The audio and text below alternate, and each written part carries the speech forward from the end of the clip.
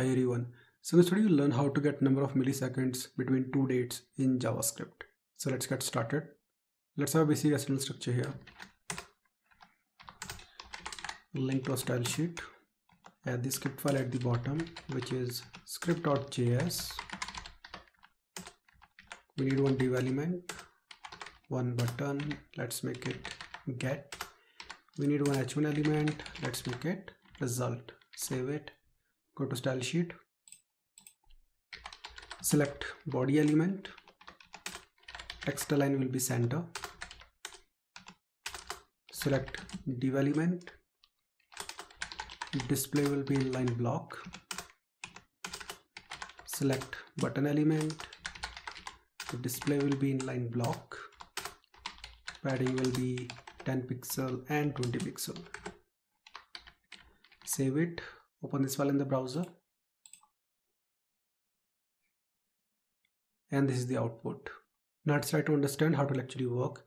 I will have two dates in the JavaScript file, and on the click of this get button, I want to display number of milliseconds between those two dates. So let's go to JavaScript file. Let's select the button first and make it btn get.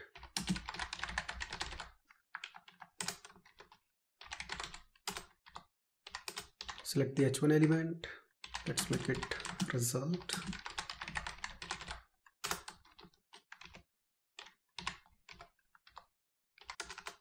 We need two dates. Here I will make use of date object, and this will be the first date. Just copy and paste, make it 20, and here it will be 2. Add event lister to the button, which is click.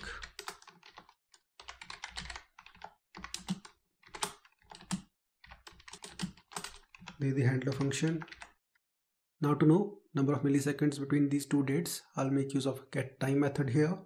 So it will be result.inner text will be equal to date2 dot get time method